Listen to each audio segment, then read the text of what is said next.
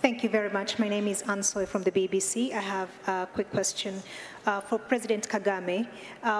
As chair of the Commonwealth, I wonder what your priority will be, especially in terms of upholding the values of democracy and human rights, given that there's been a lot of scrutiny on your country and the record of your government, and critics have been pointing out the number of opposition leaders and journalists who are in prison.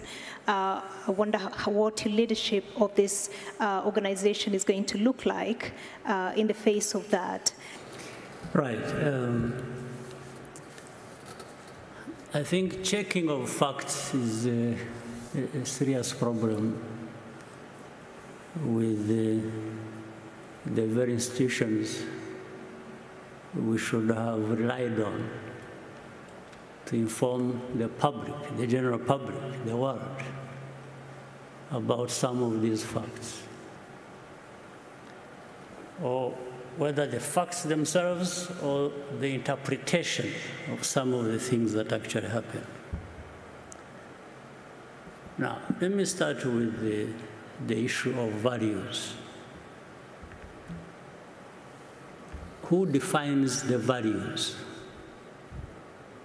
Or who doesn't actually have values? When people talk about values sometimes, there's one part of the world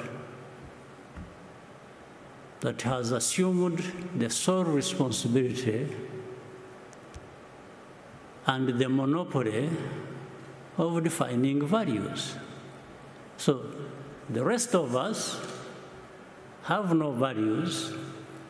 We've just to keep learning from these ones who define the values. And by the way, the danger also is, it doesn't matter how long you take learning, you will never qualify. You will just always be branded somebody who has no values or who comes from a place where there are no values. So I want to put this case clear. Those from the north who always assume where BBC comes from, who always think they are the face of values, the rest have to follow. It's a big mistake. It's not true. We have values too. We here in Rwanda, in Africa, we do. No question about it. Second, there are some of these problems we have had in our continent, in Rwanda. Those from the north who define or want to define values have been part and parcel of these problems we have been facing. Some of them have actually been the cause of the problems we face. But at the same time, like the genocide here that took place here in Rwanda, where 1 million people over were killed. Well, I remember, if your memory serves you well too, I'm not inventing anything. The debate that went on at the UN, it was like, you know, these developed rich countries, those who define values, simply took it like, these are just Africans killing each other. These debates were in the open. But you think that is true? You think the divide that actually led to this genocide was just a creation of Rwandans? Not the people from the north who actually divided this country? Told people to think of themselves as belonging to one ethnic group and the other to think as belonging to another ethnic group, and therefore they should kill each other. Not only are they different, but they should kill each other. Would you believe that? Would you tell me that the 20 million people, this is documented by other people, not by me, who were killed in the Congo, were killed by other Congolese in the old days of King Leopold? And you think all that just disappeared in a moment? Then you had the savages coming over and taking over their own countries and killing each other. And then the others assume the higher ground. They are up there in the north and keep pointing fingers at those of us and think we have no values and we just are there to, we don't respect freedoms, we don't respect human rights. Sure, do you think so? BBC, you think so?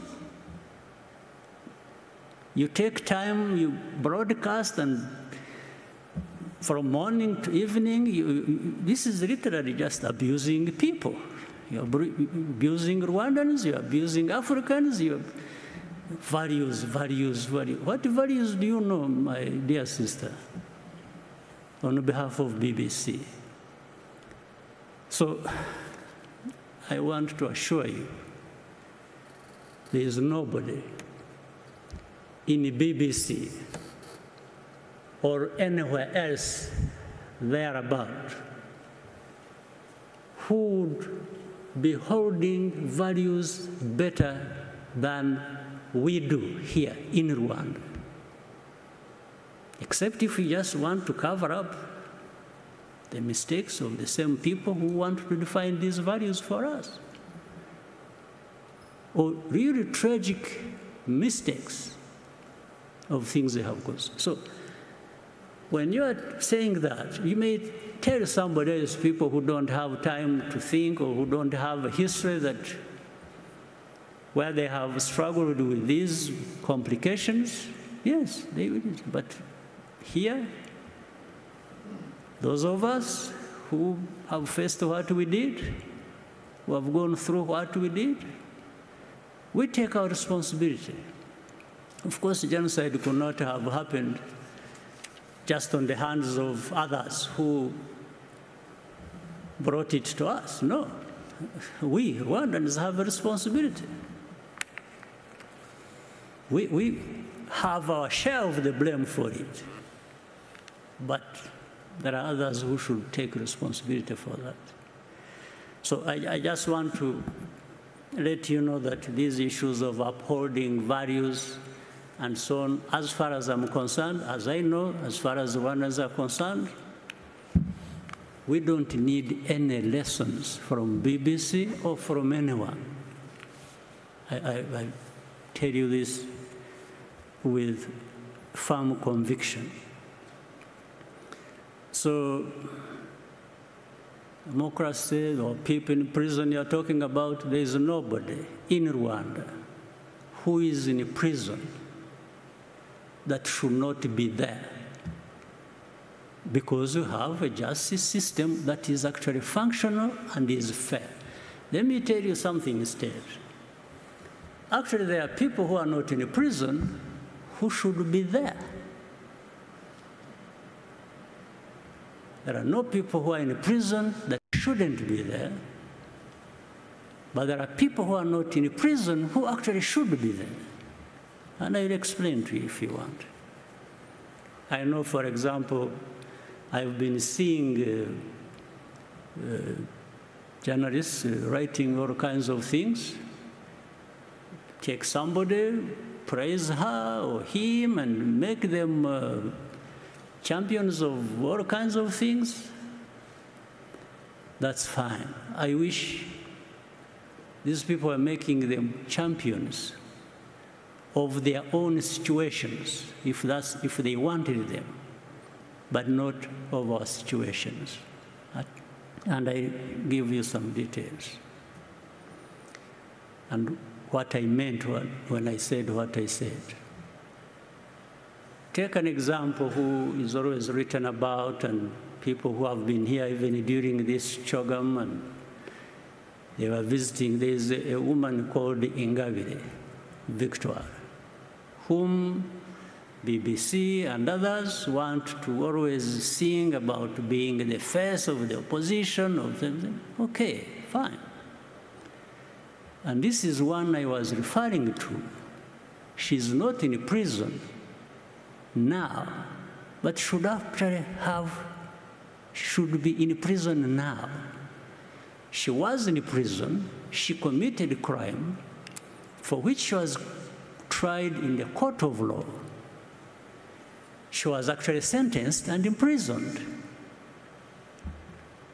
The government, the president, under the prerogative of the masses, president has that powers.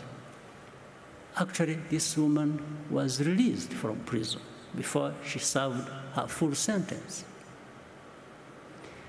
And it wasn't because she was not guilty or whatever. I'll tell you something else which shows double standards, which lead to these things you were asking. She was tried on the basis of evidence that was provided by European countries working with our own justice system. You see, it wasn't just done here. It was done between us and some European countries who provided evidence, corroborating with the evidence we had, and that's on the basis of which she was tried and sentenced and put in prison. Now, but some people decide to make that person an angel of freedom and democracy and something like that. Where does it come from? But she's out there. She's not in prison. But this I'm saying, she should actually be in prison if we hadn't just forgiven her.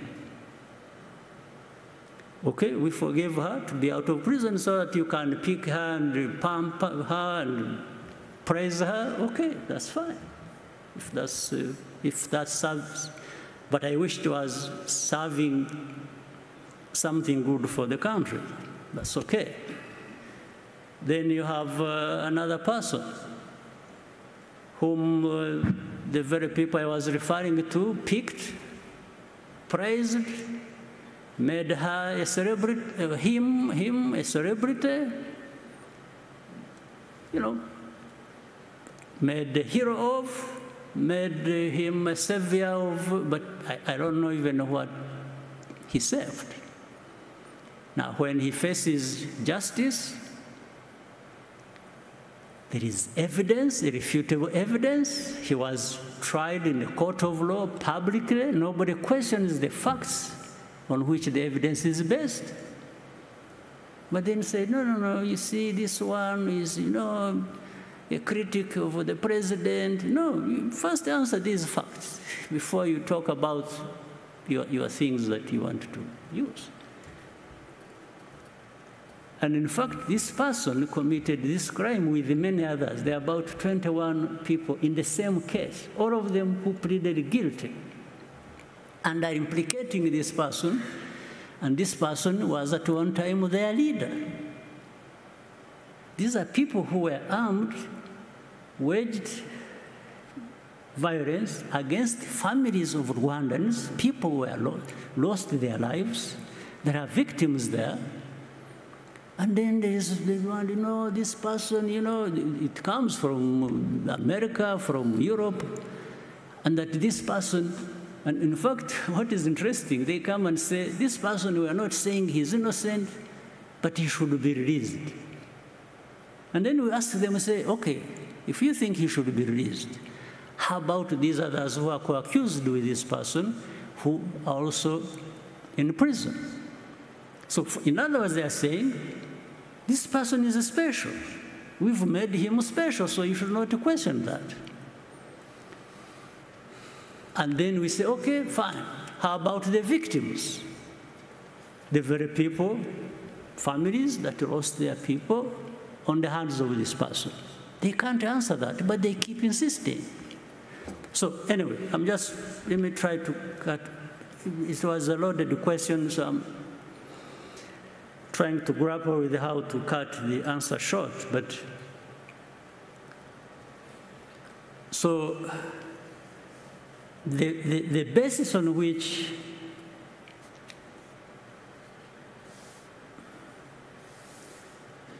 these judgments are made is not necessarily right. It's not correct. So I'll let you make a decision at some point what to believe or what you should be making other people believe, but I know by my answer in whatever way, maybe you're already framing a completely different story about what I said, or giving it a frame in which I didn't put it, but that's okay.